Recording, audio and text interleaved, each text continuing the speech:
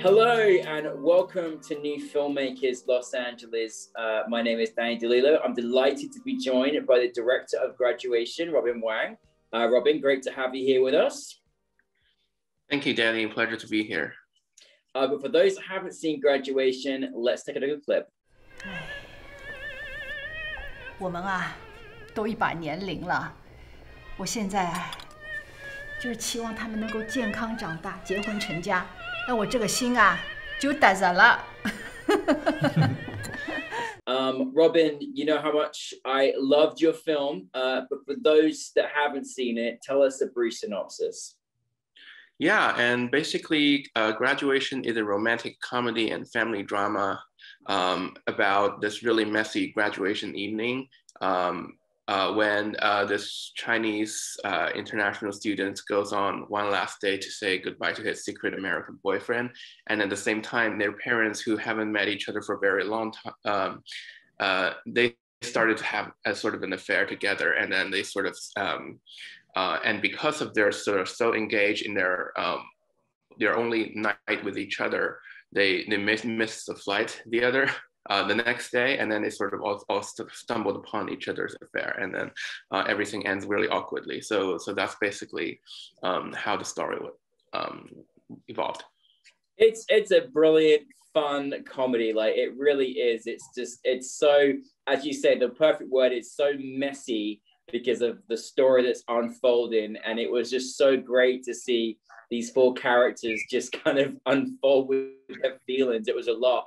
But, you know, it was also really heartwarming too, because, you know, it was so sad to sort of see this young couple, you know, kind of in love and trying to hide their relationship. And meanwhile, the parents are, you know, whatever.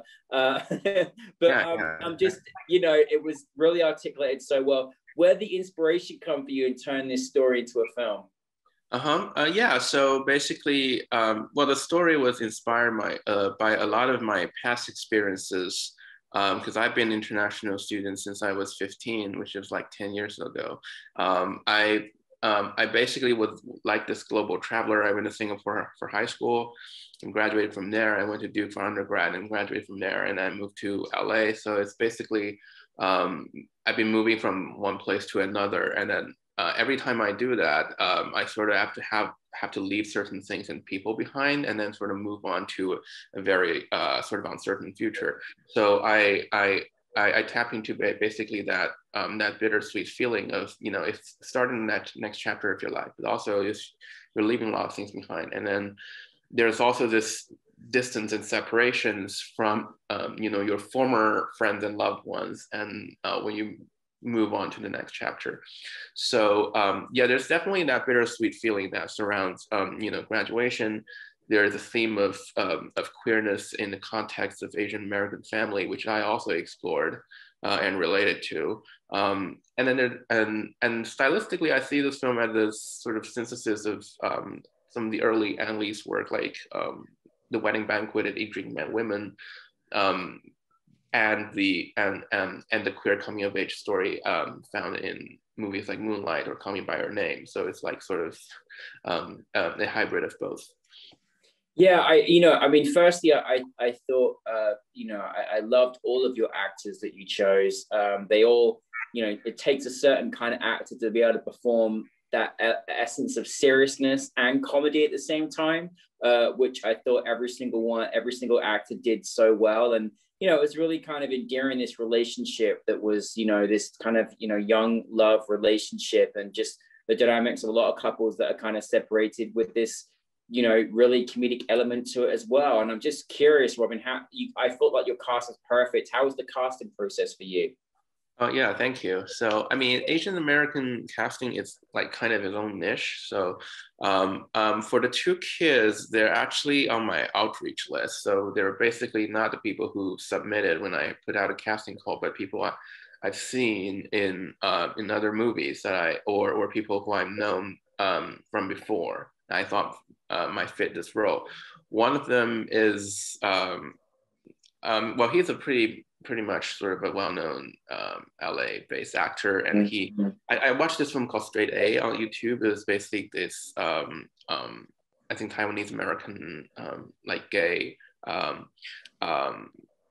use. And then he sort of like having he's sort of in this really sort of vulnerable situation where he sort of had to come out to his dad and then and tell him about his white partner and so on and so forth. It was a pretty popular film on YouTube. So I basically reached out to this guy on Backstage, and he basically replied, because I thought he was like a good fit for this movie, and then basically I invited him over for audition.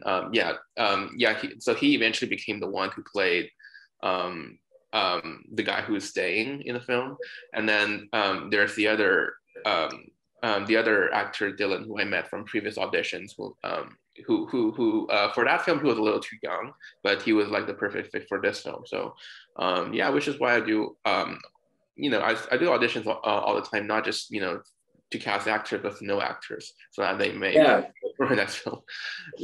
And for the two parents, there are basically only a couple of people, to be honest, who can play Mandarin-speaking dads in LA.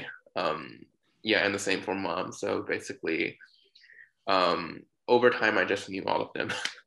And then, and then still, still it's a lot of, chemistry tests. And then they all sort of know each other as well, because it's a small acting circle. Yeah. Well, I love you mentioned something that's is so lovely to hear as well, as how you cast people to know actors, and that you're always thinking about not just that particular project, but other projects that maybe you're also doing. I think that's also refreshing, because it's nice to understand the people that are out there that could be potentially part of your film. So that's really wonderful. How are you as a director of the film this, because there was so many little dynamics that was going on, everything from the sort of intimacy to serious moments to comedy, do you have a lot of play with your actors, rehearsal? What's your process? I absolutely did, with a lot of rehearsals, because given the project itself, the success of the film sort of lies in the script and the directing and the acting. So there were a lot of nuances, in the opening scene, where there was a lot of tension of sexual and romantic tension that's underneath it.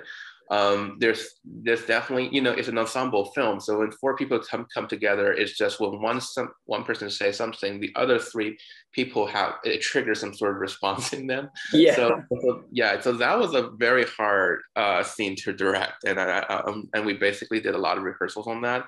And I sort of knew how I would react in situations like this, with the question about girlfriend and all of that, and about graduation and so on and so forth. And then when the parents sort of praise you for your good grades, or in front of another kid, or vice versa, I grew up knowing what it feels like all the time. So I just playing play that out, in that scene. And then there are films like Eat, Drink, Man, Women, or The Wedding Banquet, which are also sort of playing with that kind of dynamics, which is it was a pretty fun scene to work on. And then and the intimate, vulnerable scene is about the small, right? And then I tend to be very sensitive, and had that sensibilities about people, loved one who's graduating and sort of facing impending separations. And that's sort of part of my sensibility. And then the comic scenes are just come together by itself, I guess. I mean, it's the opposite, the big one. And then but yeah, and then in the end it comes back to the embarrassing breakfast. So it opens with an elaborate dinner, it ends with a quiet breakfast. So it's like a sort of image system contrast that sort of bring the whole thing together. I just think, there's, like you said, a lot of different style, a lot of, some different tones that are sort of being blended together. And then, I think everything comes back to the heart behind it, which is a bittersweet, and then the things, comedy, but also, heartfelt drama. And also, it's comes back to what the moment requires. And I think it just falls into place naturally, for me. No, you incorporated a lot into a short film. Like honestly, really, it was it really almost I needed a part two, or I needed to know what was going to happen next. But what was the biggest challenge for you making it? Yeah, a lot of constraint. Of course, like you said, it's a very short film, and notice it's precisely 6 minutes. That's because that's the length that the school requires. Yeah, it's basically an intermediate production where your film has to be 5 minutes, 30 seconds, and your credits have to be 30 seconds. But so it was a lot to be sort of condensed. But the thing about this kind of being tight is that you don't waste any dialogue. It just goes really fast. It's a really fast-paced film that sort of that sort of hooks you in, and then and then sends you on a roller coaster and all that kind of stuff. But that's kind of the movies that I like, which is a very tight-paced and entertaining film, and then and as the audience sort of ride along with you, and they also sort of get the message here and there, and that's underneath the entertainment. And yeah, there are other production challenges as well. Also, one of them is that I got really lucky because like just days after we wrapped this film, there's like a COVID shutdown, and then the whole thing shut down. Yeah, and then we even canceled our third project for the semester, which left one of our teammates really sad, and then we never opened for another year and a half or so. So I got really lucky that we wrapped just on time, and then just on time.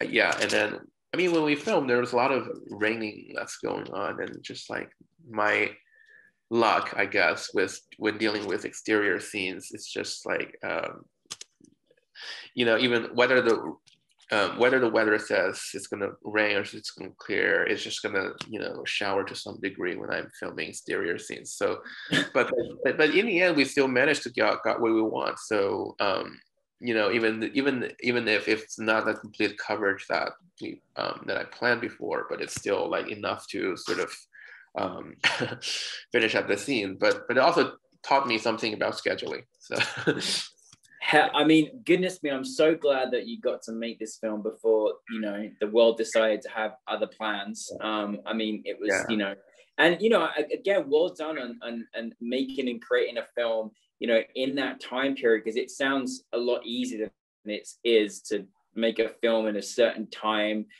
keeping that flow together. And it really did, flow really well. I mean, it really was. So congratulations. I think you did a great job there as well. Obviously, things are starting to look a little bit better now. Like, what's next for you? What next are you working on at the moment? So I was basically selected to direct one of the 3 thesis films at USC. So those thesis films are funded by school. And basically I also got lucky to have found a story that is set in the Asian American family, and then it's about this a coming of age comedy, kind of in the styles of Lady Bird and Minari sort of mixed together, about this Chinese American boy, like a 9-year-old boy who got tired of being punished and pushed and sometimes beaten by his dad, and then he flees his house and then flees across the street and offers himself up for adoption by his best friend, who is like a white family, like who also have this liberal, ideas about raising their kids. So and basically it's and then we follow all the mess that he created. It's another messy film, I would say. Hey, and listen, if we're going to expect Robin Wang's films are going to send you as messy films, then I'm all for it, because I love the journey that you take us on. So very, very exciting. Listen, I know you're so early in your career right now, and obviously a lot has happened, since you made this film to making your next project. I'm just curious, like, for filmmakers out there, student filmmakers out there in the world, what maybe have you learned over the course of making the films thus far, or during this juncture? Like, what kind of advice could you maybe share? Mm-hmm. Well, the first advice I would give is that make films no matter what. So basically, I've been making films since I went to Singapore in 2011, and then it was a very long journey. And then back then, before I came to LA, the environment of filmmaking basically around me was very limited in terms of what it offers to the film project I'm creating. But nonetheless, I sort of still press on, even though it's just me and a camera for a certain amount of time. And even when I'm not making films, I'm thinking about stories and writing scripts. So it's always an ongoing process of creating, because if you don't create, I mean, it's kind of like James Cameron said: when you pick up the camera and when you make a film, you're a director, right? And then otherwise, you're just someone who's thinking about directing film but never really direct a film. So I definitely believe that the best way to learn directing and movie making is to actually make a film. Yeah, and then my second advice would be to open up your sensibilities to the world around you. I'm kind of a pretty sensitive kind of person when I travel from place to place. And then sort of, so some of the seemingly mundane details about life may trigger a very complicated response in me. And that response became what's, the underlying foundations for some of my works, like Graduation. So yeah, I mean, I think filmmaking, it's definitely, whether it's your personal story or not, it's definitely important to find your personal sensibilities into that stories and how you see yourself in that situation. And I think again, the personal is the most powerful.